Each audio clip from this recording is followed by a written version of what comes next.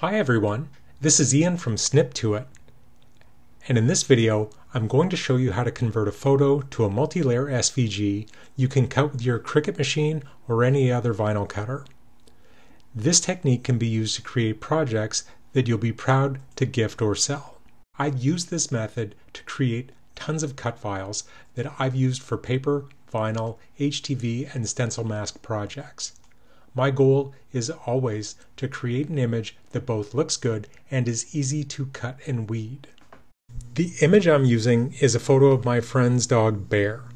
Over and over again, when people ask me for help converting photos to SVG files, they want to create some kind of memorial for a departed pet. I use the background remover at pixelcut.ai. This is a free tool that removes the background from an image and lets you download a transparent PNG file that is smaller than the original. I'm going to be using Photopea.com for this tutorial, which is a free online alternative to Adobe Photoshop. I've recommended it in many other tutorials, and it's a tool that I use for almost all of my Cricut designs. So to start, open up Photopea.com in your internet browser. I'm working on a Mac, but all of these steps work the same if you are also using a Windows computer. To open the image, click the Open from Computer link on the home page, or just drag and drop the file onto the main window.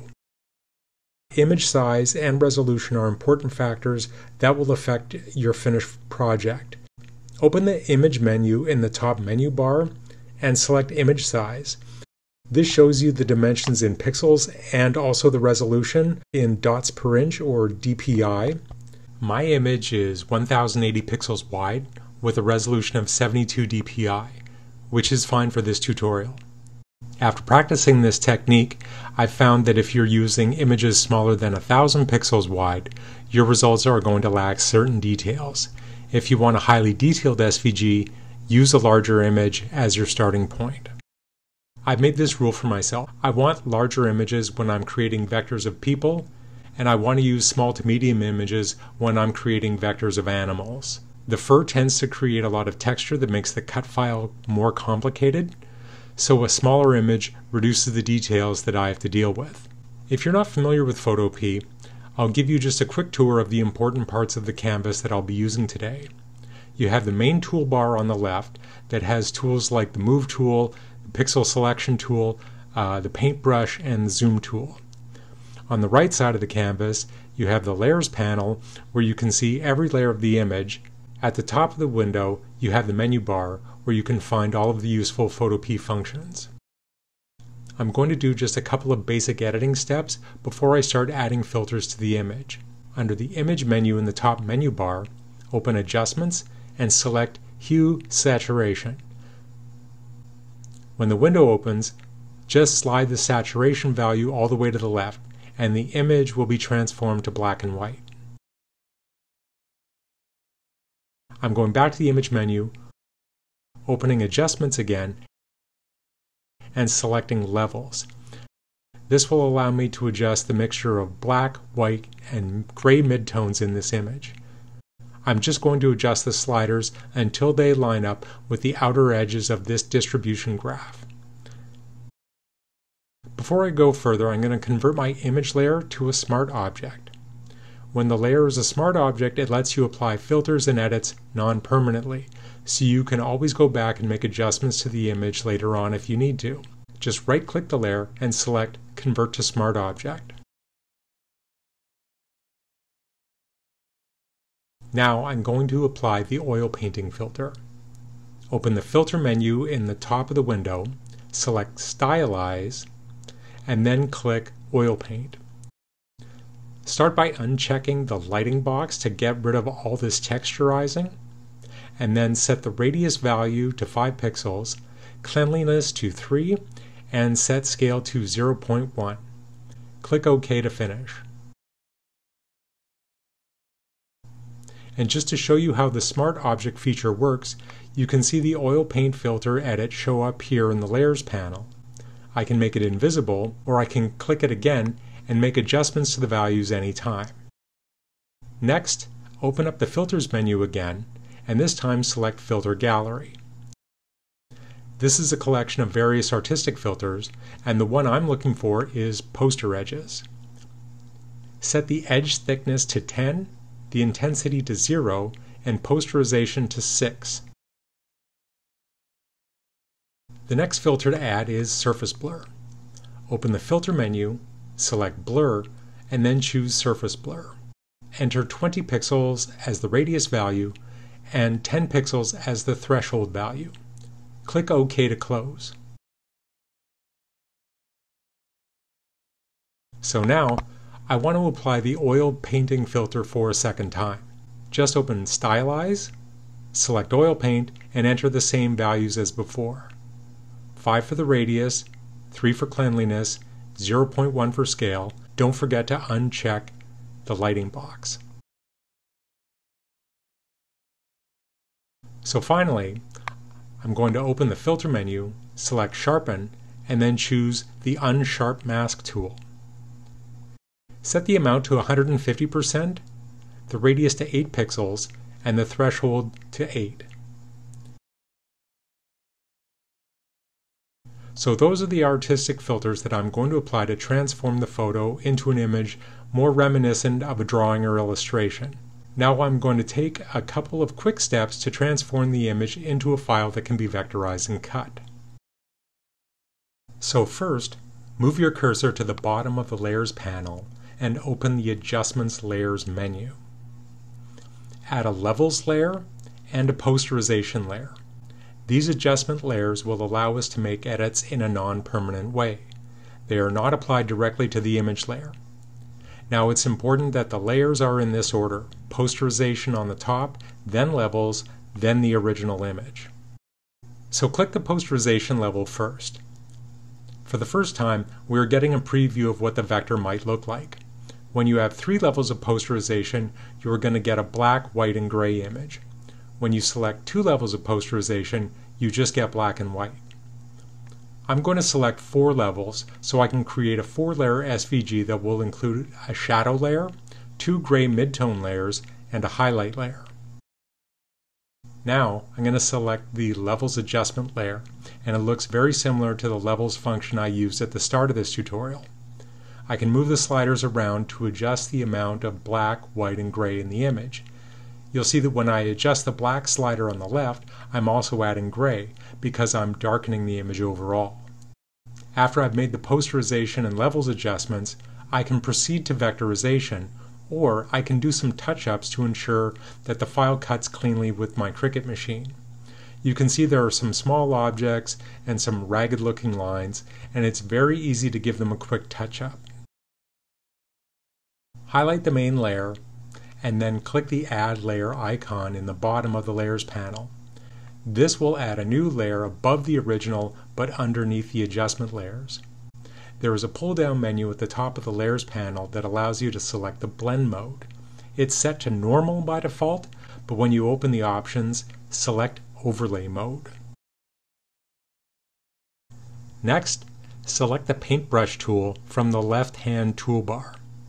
When the brush tool is selected, there will be some adjustment settings in the top menu bar. Set the flow to 5%. The color options are at the bottom of the left-hand toolbar. They should be black and white by default, and you can select black or white as the active color. Then you can use the tool to clean up the image. Here's how these touch-ups work.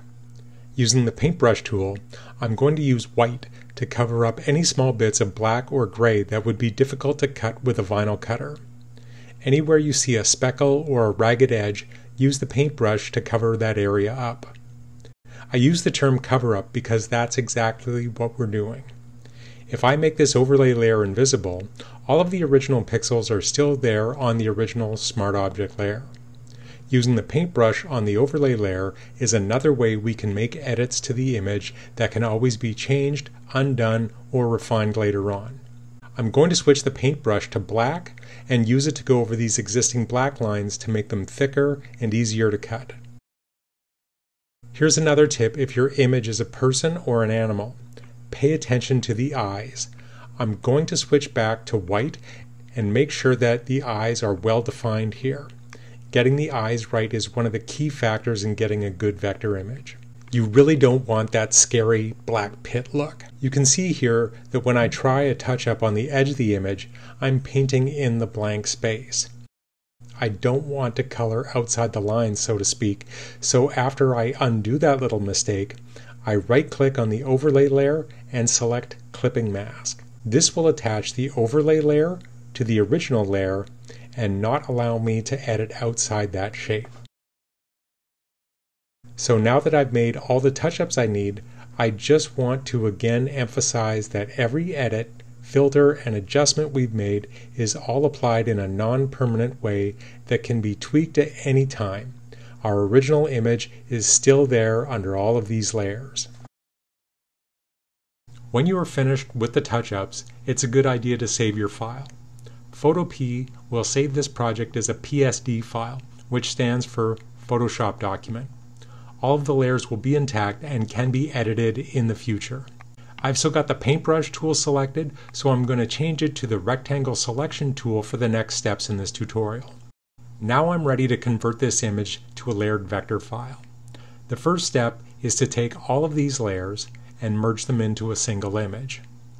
Select all the layers in the layer panel, right-click the mouse and select Merge Layers. When I vectorize this image, I'm going to create a layered image so that every layer sits on top of the layer below. There won't be any gaps in the cut file when I cut this out of vinyl.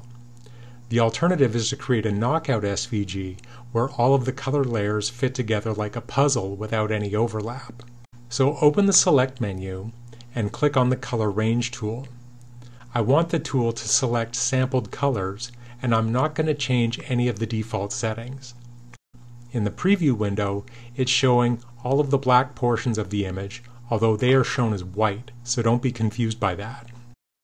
So I'm just going to click on any black area of the image, and this tool will select every black area. Click OK, and you can see that all of the black areas of the image are selected.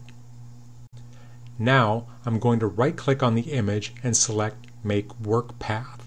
This will transform the selection area into a vector path. You can see that the selection highlights have changed from a dashed line to a blue line.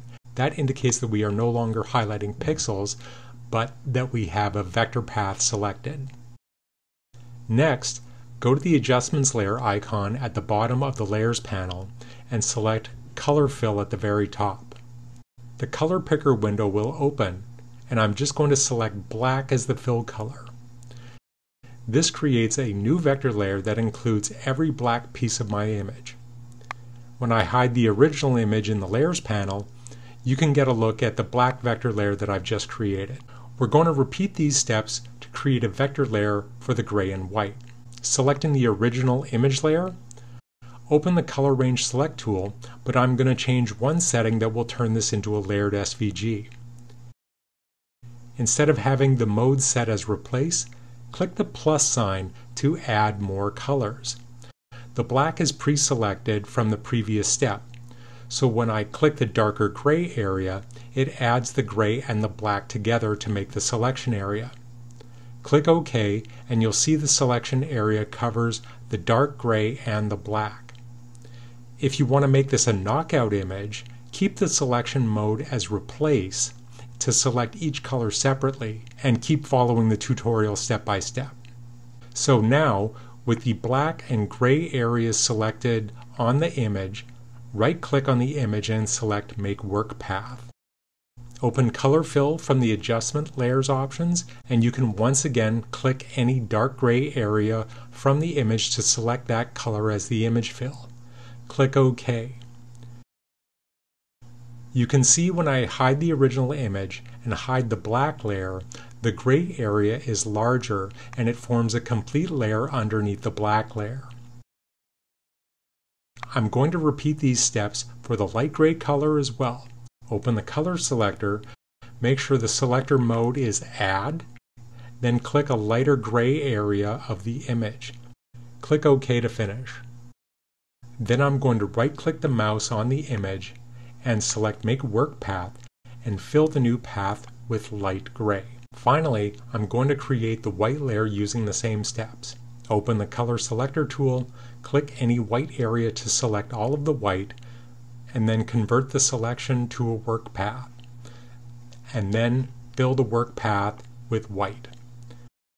Now I've got 4 vectorized layers in black, 2 shades of gray, and white.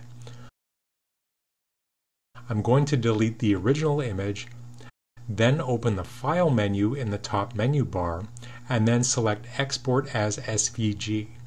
The file will save as 4 vector layers only. When I open up this file in Cricut Design Space, you can see each layer of the file, and I've also added registration marks to make it easier to assemble the final design.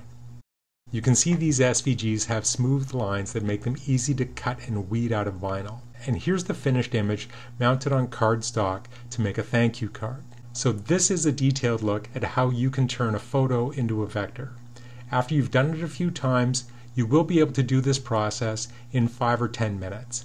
I think the results are pretty excellent, and certainly better than anything I've gotten with a one-click online conversion tool. I hope you found this tutorial helpful. If you have any questions, please leave me a comment. And if you want to see more tutorials, make sure you hit the subscribe button and like the video. If you want more crafting resources and project ideas, make sure you head to my blog at sniptoit.com. Thanks for taking the time to follow along, and happy crafting!